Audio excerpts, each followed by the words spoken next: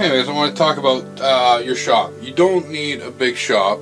I see a lot of these guys with these really huge shops. I just wanted to let people know, like, you don't need a big space to start out. I started off with this room, and I built a business out of it, and it's only 7.5 by 8 feet or something around. It's small, anyways. So I took this little cube and made a shop out of it. I like to tinker. And now I have a CNC machine in here. I have drill presses, sanders, routers, soldering stations, oscilloscopes, tools, parts, everything, all in here, and a lot more. It all depends on how you want to organize everything and you want to do it. So you don't need a big space. Even a room divider would work fine. For those of you that are just thinking about, like, oh, I wish I had a shop, there's no real excuse not to. And be able to play and tinker. You don't need to go out right away and buy all the Arduino boards or the Raspberry Pi boards. Start off with something simple. Start off with a $2 or $1 kit on eBay. Get yourself a cheap soldering iron. I've got, I don't know how many soldering irons. When it comes down to it,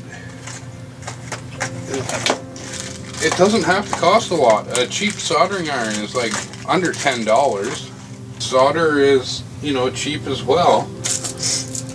You know, you could even buy some little cheap perf boards. They were cheap. I bought like 50 of them for a couple of bucks, or I can't remember exactly, but it was cheap, really cheap. I grew this into a business, so I bought a lot of stuff I didn't need, that I thought I would need, and then I was buying things that I needed because I didn't know I needed them. A reballing station up here I've used only a half dozen times. You know, there's some tools and stuff like that that I don't use all the time, and I could have probably lived without them. Take that into consideration. You don't need a million and one tools.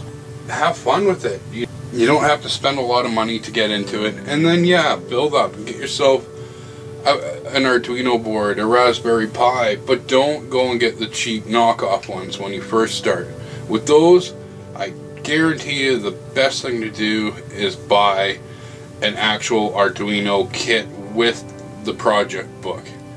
And that way you have this kit that will guide you through. And if you get through that whole kit, you're going to know this is something that you want to carry on with and enjoy doing. And even if it takes you 2 or 3 years to get through the whole book or whatever it be, as long as you're enjoying it, that's the main thing. You have to enjoy what you're doing. It's your hobby, your passion.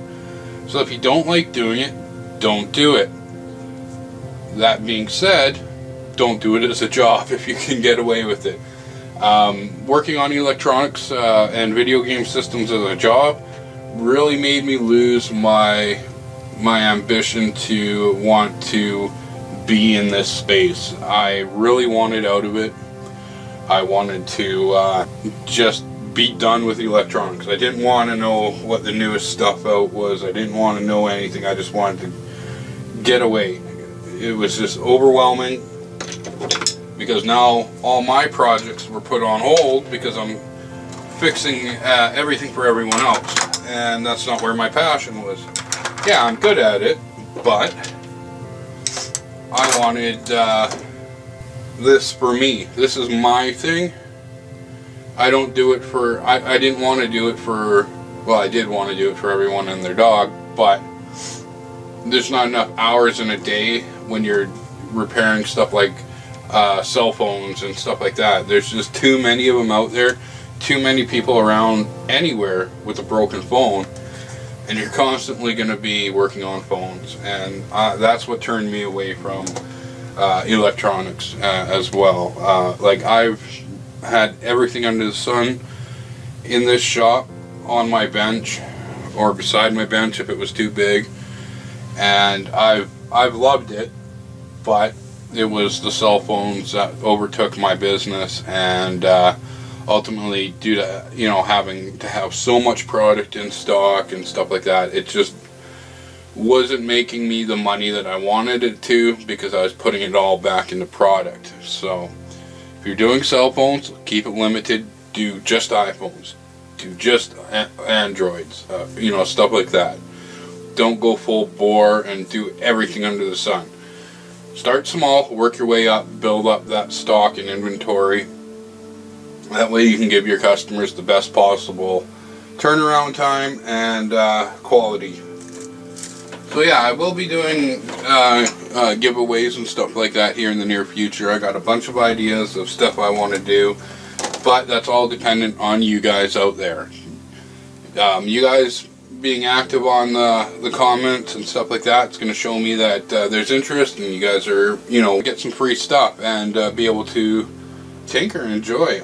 So I do know that this is a hobby. This is a hobby to me now, and that's how it's treated. I don't go and buy new stuff all the time. If I can't make it, then I'll buy it, but I'll wait till it's on sale. Like, I'll go a long time without having something that I see everyone else in the world has. If you get into like the Raspberry Pi, at least you'll have the coding part and being able to make apps and stuff like that as a secondary thing to keep you occupied and busy, so you'll have lots of room to expand and learn. And that's the great thing about a lot of these technologies. I only have a Raspberry Pi 2. I don't have a 3 yet. I think I bought this multimeter here on eBay for a couple of dollars. And I should do a video on that, on multimeters, because I do have a bunch of them. I got the bench top here, even have my oscilloscope there. And I have a bunch of other ones random that I got in kits and stuff like that. The main thing being, unless you're doing precise work, any of these will do for starting out. Guarantee you, if there's any discrepancy in reading, it's so minimal that it's not going to matter in whatever application you're going to be using as a new to electronics person.